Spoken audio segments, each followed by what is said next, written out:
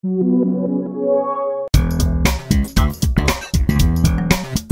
number 1 asks us to write the equation of a circle and then sketch its graph, who has a center of 2, -3 and a radius of 2.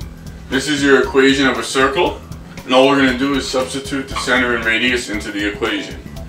This 2 and -3 correlates to the h and k, so 2 would be your h and -3 would be your k.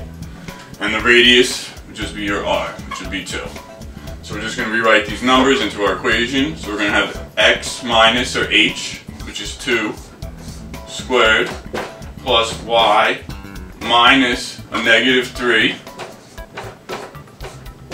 squared is equal to our radius, which is 2, squared.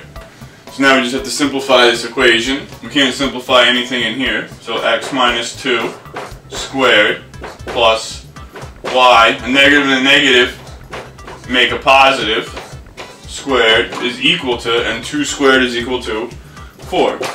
So this is your equation of the circle. Now it wants us to sketch its graph. And all we're going to use is the center and the radius. So the center is at 2, -3.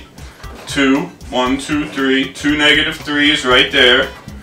And the radius is 2. So from this point, we're going to go up 2. We're going to go to the right 2.